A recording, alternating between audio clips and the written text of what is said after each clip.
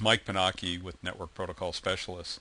And in this section, we're going to take a look at the three-way handshake and the initial HTTP GET when we go out and get an image off a web page. And starting up here at the top is where we have our TCP SYN packet. And this is our synchronization packet, and it's the first packet of the three-way handshake that's used to set up every TCP conversation. So in this case, we send our SYN packet, and we send the destination end. Now in this case, this is networld.com, our initial TCP sequence number. Now if we look at this example right here, we see that this TCP sequence number ends in 604. In addition to our initial sequence number, we send our TCP window size, that's going to be our receive buffer, and our maximum segment size. This is the maximum number of bytes that we can put in any one TCP packet. We send that off to networld.com. What we get back is a TCP synchronization frame from networld. Now if we come over here and we look in the delta time column, this tells us how long did it take to get that response from networld. And in looking at this case, it took 93 milliseconds from the time we sent our TCP SYN to when we got a response. We come over here and we can see that networld is telling us what its initial TCP sequence number is. And this one ends in 8771. If we look at the acknowledgement number, we can see the acknowledgement number ends in 605. So what we'll see is that in the beginning, where we're not sending any data, the other end lets us know it received the packet by incrementing that sequence number by 1.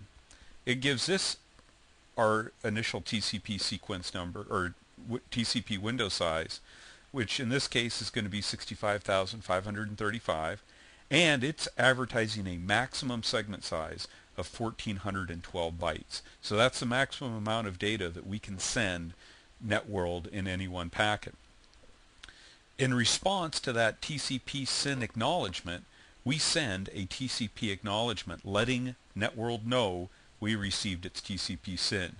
And just as it incremented our TCP sequence number by 1 to give us an acknowledgement number, we too increment the TCP sequence number by 1. So in this case, we go from 8771 to 8772. Now one thing you'll notice in here is that our analyzer is reporting back to us that the TCP checksum is incorrect. And that is the case. If we were to drill into this frame, we would see that this TCP checksum is incorrect. And that's because on my laptop, I'm implementing TCP checksum offloading. This means that the TCP layer of the protocol stack does not calculate this checksum. Instead, the TCP checksum is calculated by the network interface card before the frame is sent out onto the wire. After we send the acknowledgement, we then send our HTTP GET. Now in this case, our HTTP GET is looking for netflash.js, so we're looking for a JavaScript. The server then comes back with a TCP acknowledgement. Now it's important to note at this point the server has not returned any data to us. The server is simply acknowledging that it received that HTTP GET and that it's acknowledging that TCP frame that it received. Now if we come over and look at our delta time, we see that that came back to us 98 milliseconds after we sent it. Then 1.9 milliseconds later, we actually see our response to our HTTP GET. So this is a case where the TCP layer, our transport layer, is letting us know that the packet was received, but the application layer wasn't ready to send us a response yet.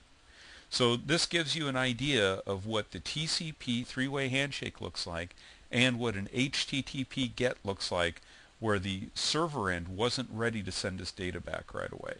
So I hope this helps in your troubleshooting, and as always, we're happy to help you out and help you fix your problems. Again, Mike Panaki, Network Protocol Specialist.